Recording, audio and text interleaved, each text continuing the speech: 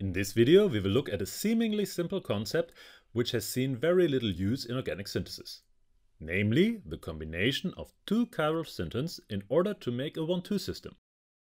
1,2 systems, which have two functional groups on neighboring carbon atoms, are quite common motifs, and a common way to synthesize them is by oxidation of olefins.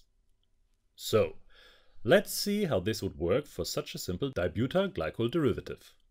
If you look for a bishydroxylation of the corresponding olefin on SciFinder, you will find a variation of the sharpless method for making the diol, which could then, for example, be oxidized to an alpha hydroxyl ketone. And now you have two easily distinguishable functional groups, as well as a good Falcon N handle for controlling the red stereocenter. However, this only works since there is no need to distinguish between the two hydroxyl groups during the oxidation, which is due to the C2 symmetry of our diol. As soon as you introduce some kind of difference in the two alkyl chains, you are facing a regioselectivity problem. And if the difference is very little, or so far away that it has no effect on the oxidation, we have a serious problem with this strategy. And this fundamental problem also remains if you do a different oxidation, such as an epoxidation or an aminohydroxylation.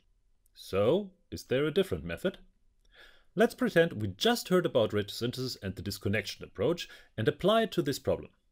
If we cut between the two highlighted carbon atoms, we get a chiral D1 and a chiral A1 synthon. So, are there any reagents that would fit this bill? Well, the Matheson homologation delivers a chiral alpha haloboronic ester which can be reacted with a donor nucleophile, and after oxidation you get an alcohol. So, these alpha haloboronic esters can be considered chiral A1 reagents. But are there any chiral D1 reagents? What we would need would be a chiral carb anion, and indeed in the late 80s Matheson must have thought in a similar manner, as he prepared a chiral carb anion from a boronic ester by homologation, substitution with a trimethyl tin anion, oxidation, Mom protection, and finally a tin-lithium exchange. And this chiral carb anion reacted successfully with an alpha haloboronic ester. So Matheson already showed that the principle is sound. But is there maybe a quicker way for preparing this chiral carb anion? Hoppe showed us that you can deprotonate carbamates in an enantioselective manner when you're using a combination of S-butyl and spartiene. This gives you a chiral carb anion directly, which can then be reacted with numerous electrophiles. So, could one of these electrophiles be an alpha haloboronic ester? A few years ago we had tried this with a racemic timida complex and racemic pinacoboronic esters. There we saw that the product had a strong tendency to undergo elimination. And just around this time Blakemore published a quite similar reaction as a key to the preparation of trisubstituted olefins. But while the electron-rich carbamates were highly prone to Syn elimination, the less electron-rich triisopropyl benzoates, first introduced by Beek, produced moderately stable products. Actually, you can do some nice shenanigans with those products, as heating initiates Syn elimination of the treoisomer while leaving the sterically hindered erythroisomer intact. Afterwards, the latter can be persuaded to undergo anti-elimination after addition of fluoride, so that both diastereomers give you the SELM alkene. While all of that is quite nifty, let's be honest, it won't replace the Wittig reaction. So let's go back to topic and see if we can use these triisopropyl benzoates as DA1 reagents for our synthetic plan. To make it a bit easier in the following slides, I will use OTIP as a shorthand for triisopropyl benzoates. When we used spartiene for the lithiation and this dicyclohexyl ethane diol boronic ester, or short ditched boronic ester, we found that the reaction was somewhat capricious. And only after some serious optimization we got the desired product by assisting the reaction with some zinc chloride and oxidating the boronate with H2O2. And while the yield was somewhat disappointing, the diastereo fidelity was quite alright. So we tried to make the other diastereomer by using this pinane diol boronic ester, in which the alpha stereocenter is inverted. This gave us the other diastereomer, and while the yield looks a bit better here, it should be stressed that the reaction remained quite capricious. To simplify the coupling protocol and remove the spartine ligand from the coupling reaction, we stored the carb anion as a stanane.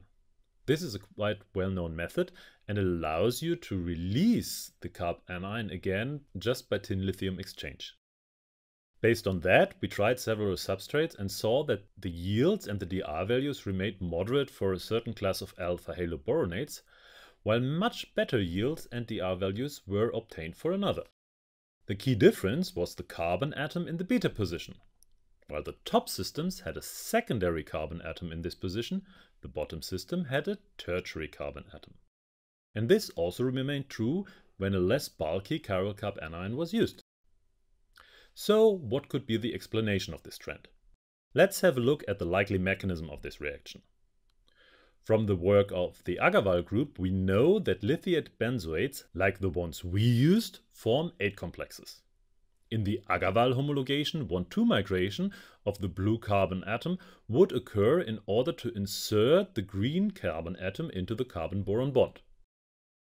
However, since bromide is a far better leaving group, 1,2 migration of the green carbon atom is likely to be much faster, which is good because this gives us the product that we want.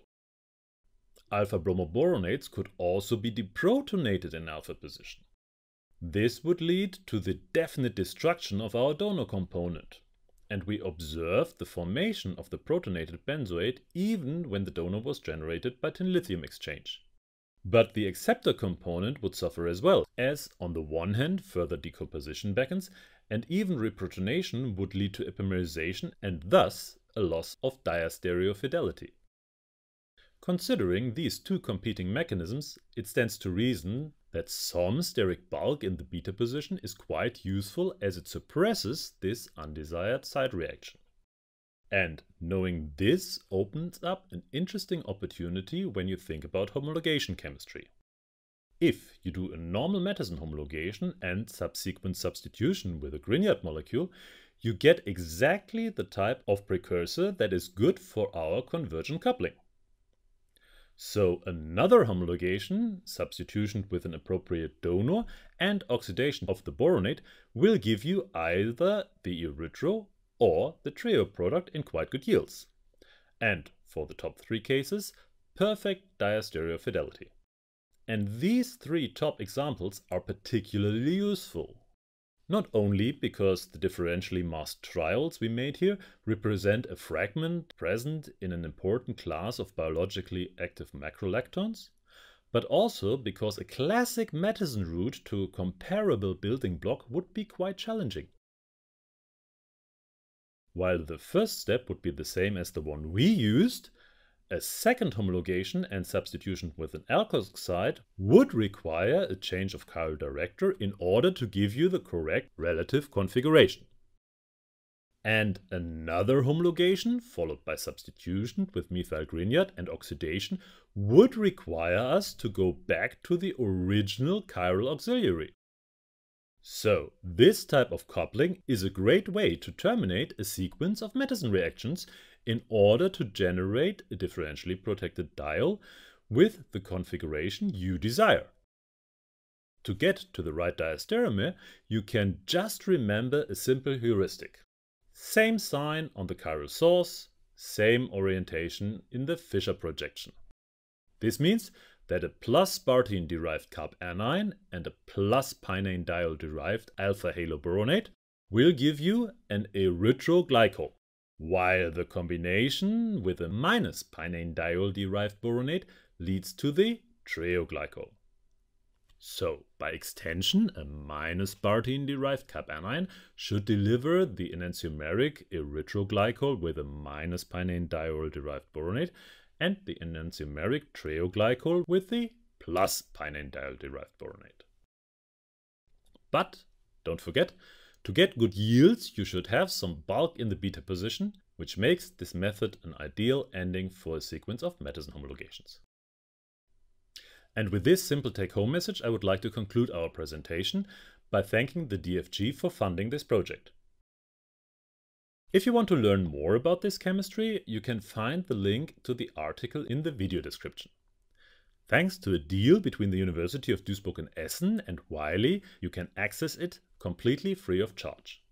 If you want to learn more about some strategic ways for controlling the relative configuration of glycols, have a look at the video tutorial for our boronate-based carbohydrate synthesis.